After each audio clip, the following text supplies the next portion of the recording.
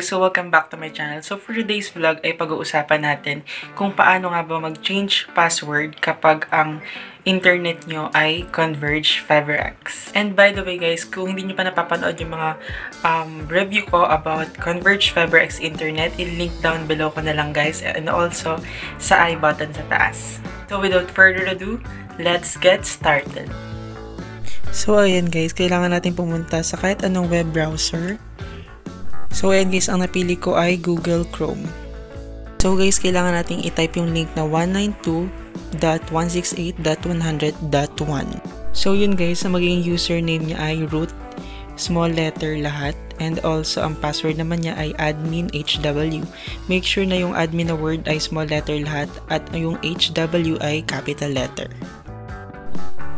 So kapag nabuksan na natin guys, magpupunta tayo sa upper right ng ating screen. I-click natin yung fast setting.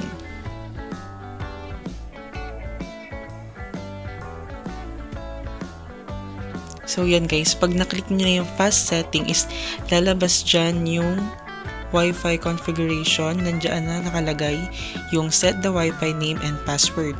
So ganyan ang kadali guys. So depende sa inyo kung ano ilalagay yung name ng Wi-Fi nyo and also yung password nyo guys. Kasi 'di ba, kapag bagong kabit pa lang is parang yung number sa mismong modem password. Pero ayan guys, pwede nyo lang gawin na customize yung password nyo.